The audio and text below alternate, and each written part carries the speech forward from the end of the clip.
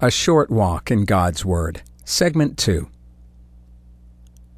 God declares in Psalm 111, verse 2, "The works of Jehovah are great, sought out of all them that have pleasure therein." The works of God are unsearchable and marvelous without number,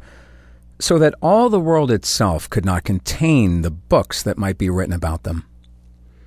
But God, in His mercy, has given to us a record of some of His great works. That record, of course, is the Bible, which tells us that in 11,013 BC, the creation was framed by the spoken word of God, that in God's own image He made man male and female, that because of man's disobedience, mankind became spiritually dead and was driven to destruction as the sparks fly upward, that God, in His great mercy for His own good pleasure, commanded salvation and life eternal for those chosen in Christ Jesus before the world began,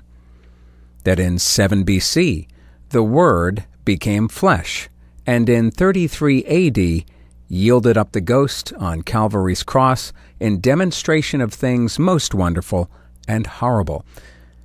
that on May 21st, 2011, the Lord Jesus Christ returned and began spiritual judgment day,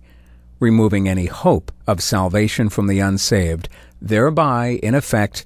killing them and gathering the redeemed of the Lord into the secret chambers of the Most High, until His indignation be overpast. All these works are unsearchable by natural man, who's utterly corrupt in his sinful and rebellious mind, void of all spiritual truth and understanding. But for the redeemed of the Lord, who live and walk and are led by the Spirit of God, these great works of Jehovah are sought out and taken pleasure in. The words of Him who alone does great wonders is our only refuge and fortress during these days of Judgment Day, while we wait for that great day of the consummation, which looks more and more